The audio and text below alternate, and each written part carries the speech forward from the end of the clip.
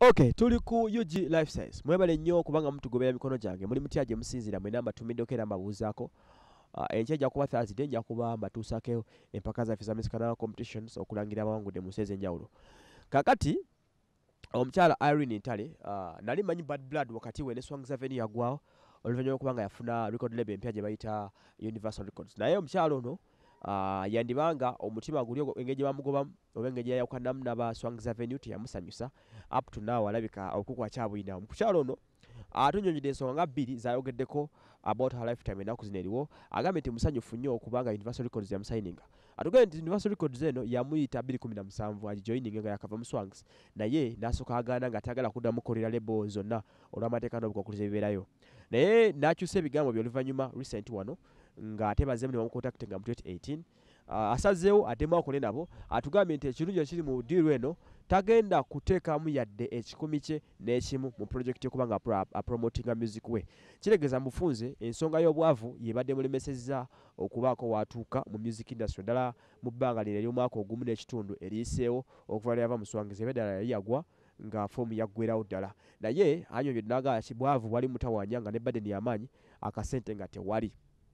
Agambye engeri gy'afunye Universal Records kati egenda kubanga emutwalira ddala mu maaso abenga ebintu bitambula clear. So abasuubiza music. Naye takomyawo bw'abuuzibwa ku nsonga za Facebook account ye lwaki kiki ekyagaanira ddala emabegakaawo. N'agamba nti Facebook account eno baagimuggyako nga Swangs wadde nga mbu ye we yagendera mu Swangs si Facebook account yali ye nga yagigulawo dda. Naye n'abuuzibwa nti lwaki teyayogerako ne Benon Mugumbya okubanga akwasaganya ebintu bino. Azeemu ekigambo ekimu n'agamba nti Benon yo gwe mulaba naye ddami.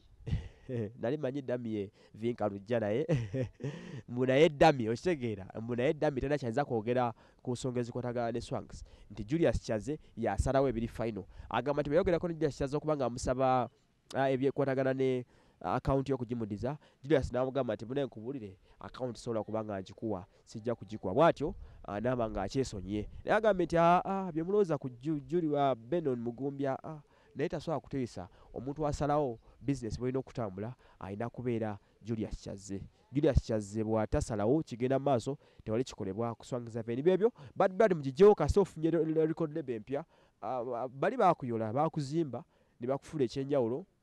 Wayinza okuba nga lwe bitaatambula bulungi naye foundation yonna n'okuyimirirako naffe okumanya it was because of Swangs Avenue, Benon Mugumbya, Julius Kyaze, Bamavin Musoke, Bazulanda and many more kyemmanya bali behind that team okuba nga oyimirira. So bad blood mugijjewo tubeere bantu bakulu music industry eno. Katukusabire nga bw'otugambye nti akasente kazze okuva mu Universal kinaakutambulira nga kiri clear sana.